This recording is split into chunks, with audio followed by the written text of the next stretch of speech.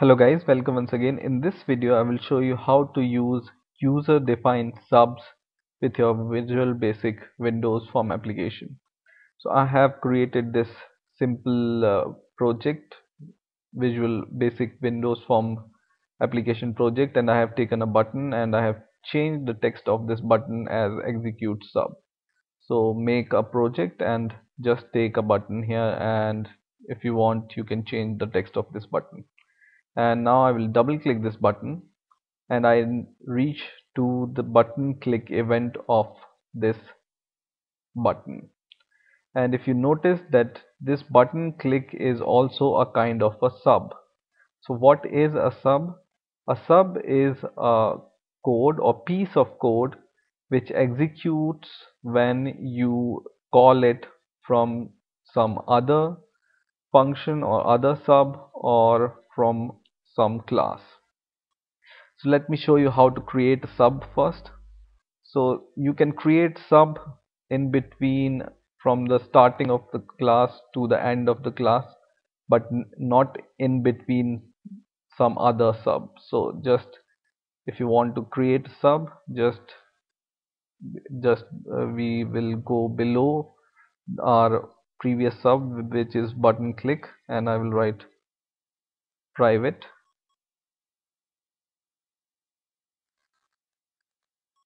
sub, and you give the name to your sub.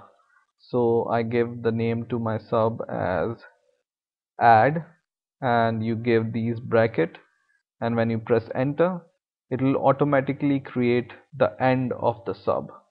Okay, so for example I will create two integer variables. So I will write dim a as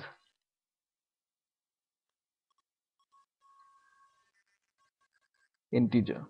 Okay, and in the same way I will just copy this and paste it here once again, and this second will be integer b, and I will just paste it once again and I will name it as the integer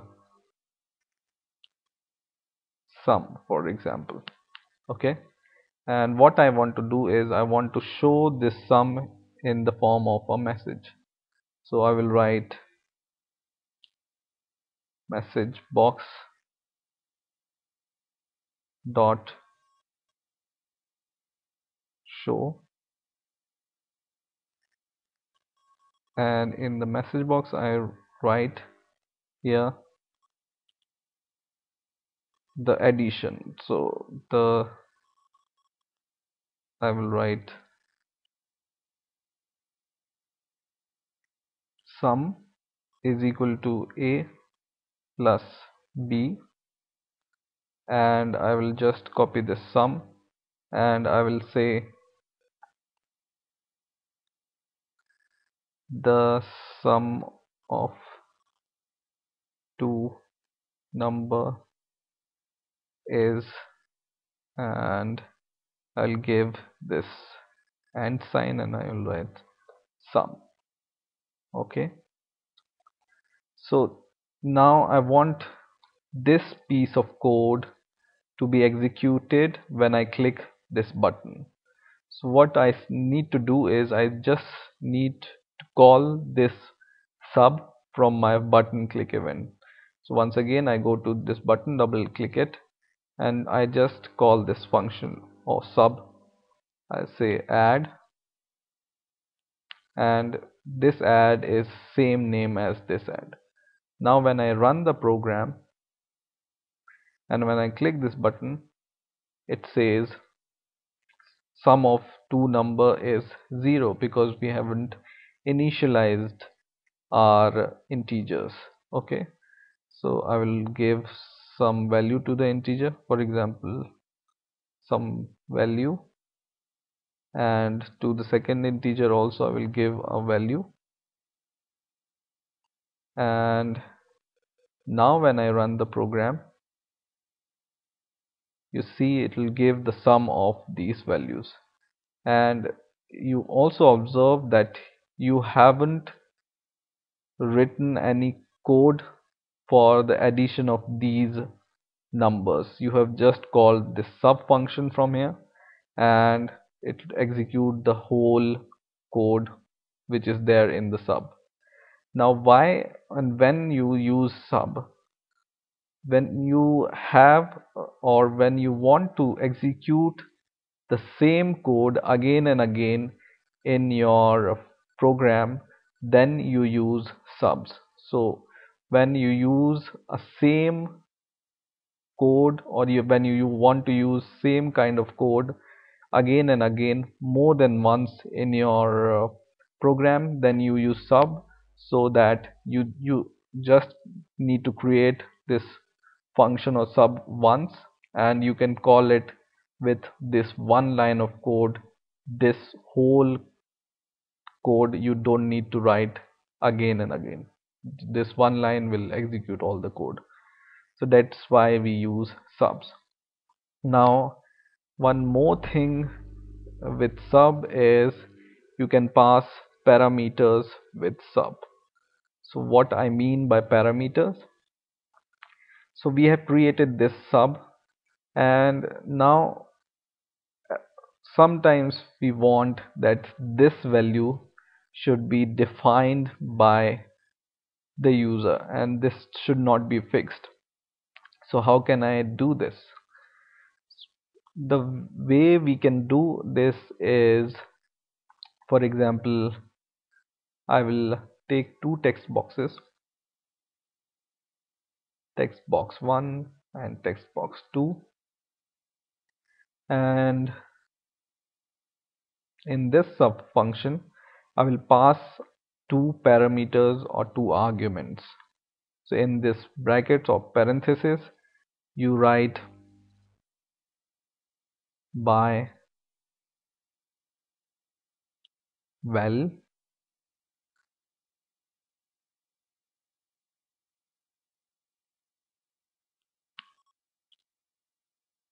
and then you write the name of your value. So for example I write a as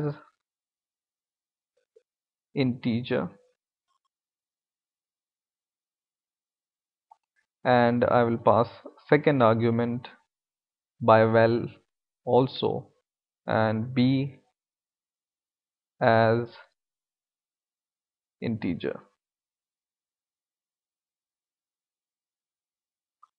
So you notice that I have written by val declaration here. By val means by value. So we are passing these argument by value, and now we are not going to use this predefined integer. We just delete it, and we will pass this with the help of these parameters.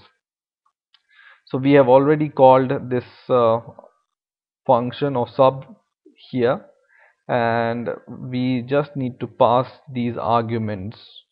So how we pass these arguments? We pass this argument with the help of these text boxes. So the name of the text box is text box 1. So I will just pass this text box 1 dot text as a first argument, and you notice it's taking two arguments. So and the second argument would be text box 2, which is my name of the text box 2. Okay, so I have passed these two arguments.